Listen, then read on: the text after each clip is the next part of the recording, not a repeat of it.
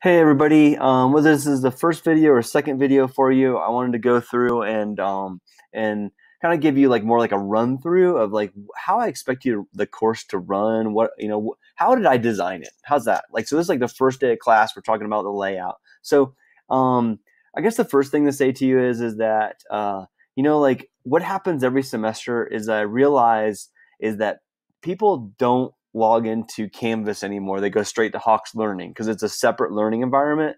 And I noticed that because when they ask me questions, they're like, "You expected us to do this homework?" They get like all irate with me. They're like, "You expected us to do this homework, and you didn't even like give us any assistance." And I'm like, "Well, did you see the videos I posted in Canvas?" And they're like, "Oh no, I haven't logged into Canvas." And so, I guess that's kind of like what I'm hoping that you'll realize and see is that the way this would run for my class would be is that if you're going to do work for my class, you go to Canvas, you log in, you read through like what's going on, and then you log into Hawks. Like, and you have two tabs open, you can go back and forth. That's the most intelligent way. That's the design of the course. So as you come into the Canvas course, you're going to come off, you're going to see some introduction or some announcements. Every week on Saturday, or excuse me, on Sunday or Monday morning, I will post a video, or not a video, but like an announcement for the week. And then I'll be like, hey, this is what needs to be completed this week. This is what's expected.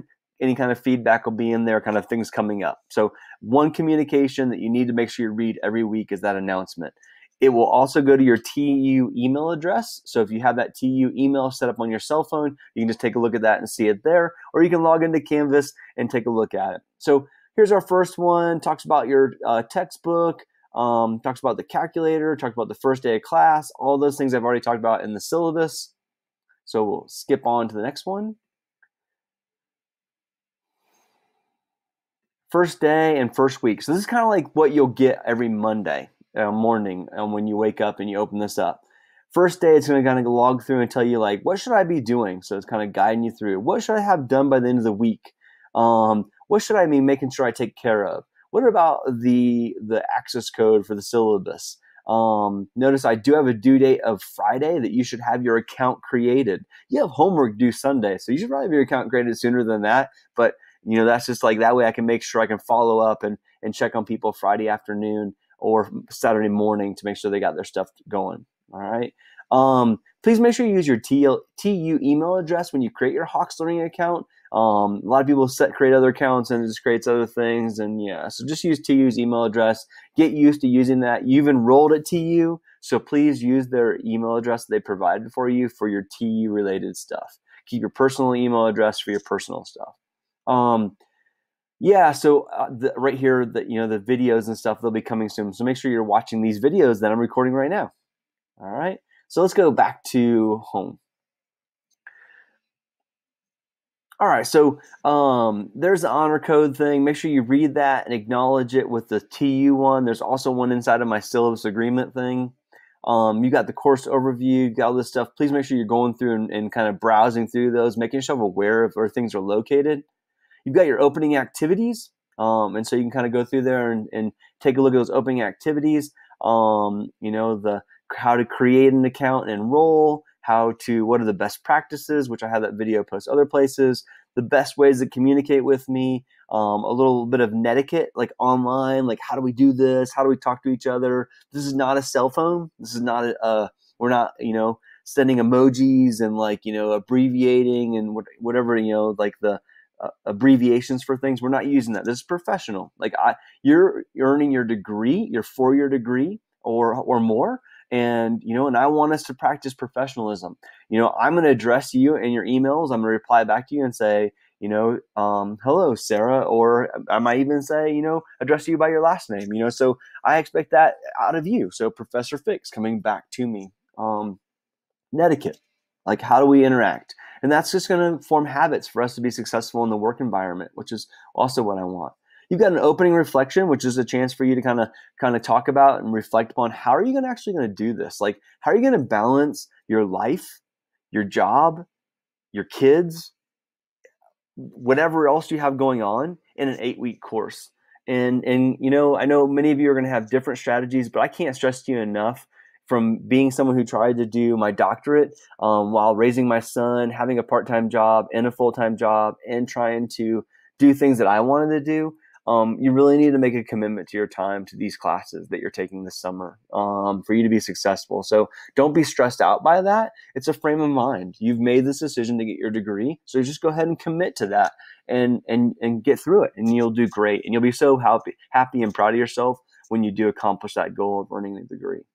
Something new this time is I'm doing a flip grid, which is just you record yourself, the kind of like give an introduction to everybody else. So what will happen is we'll go through and everyone will record their flip grid this week, and then next week I'll ask you to go and like look at everybody's if you haven't already, and just kind of become familiar with who's in the class. Some people you might know and you might want to reach out, and I'm not saying meet up, but you might want to work together on things. If you're not getting the things from me that you need, you might reach out and say, how did you do this? Or, what approach are you taking? So peers help. It's good. And then this is just where I'm posting these videos, and so you see that in there. Then you'll see assignments. So this week you have your modular 0 opening activities. It's also on and I'm going to do this old school. If you print out your course schedule, which I'll have posted for you, if you print out your course schedule, you can see that for week 1 in white right there, it's got like all the things you have to complete this week, and you can just check them off as you're going through. And so I think that this sheet's a really important piece of paper, because then when you open up Canvas, you know what you need to do. So let's take a look at one of these. So you click on Getting Started, section 1.1, and I tell you the objectives. If you want, there's a PowerPoint for you where I've deleted the slides that are not relevant and only left the slides that are going to be relevant to the lesson. I've also created some handouts, which I have in that other video, best practices. I'm not going to go into that, but this kind of gives you like a layout, like how should you be going through these lessons? And remember me telling you that story about like students saying, man, you expect us to do this really hard work and there's no help videos. So in this case here, sometimes I post my videos here. Sometimes I post my videos in Hawks.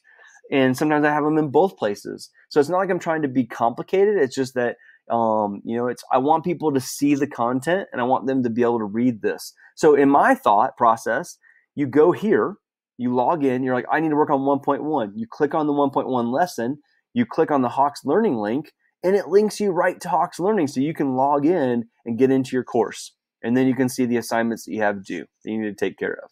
So I guess that's kind of like what I am assuming would be the best practice, is to always use Canvas as your platform and then launch out of Canvas into Hawks. So let's go back. Remember, these up here are called breadcrumbs. So you can like click on like the last breadcrumb, or you can go back to the very beginning, or you can click on links over here. So I'm just going to go back to home because it kind of gives you a better visual. And so you can see as it loads, modular 0 and then modular 1.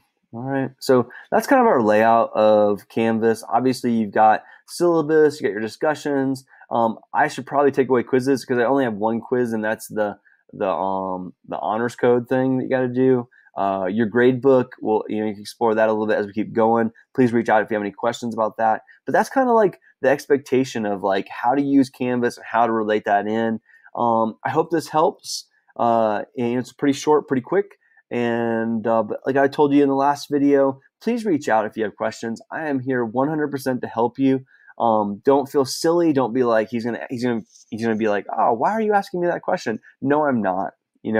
I'm going to address that, and I might point out and say, have you looked at this yet? Because I try to address all the pieces, but it's just like I already got an email this morning on the Flipgrid. I didn't have it set up correctly. So it might be a situation where I don't have it set up, and you might be helping the class move more successfully through the content.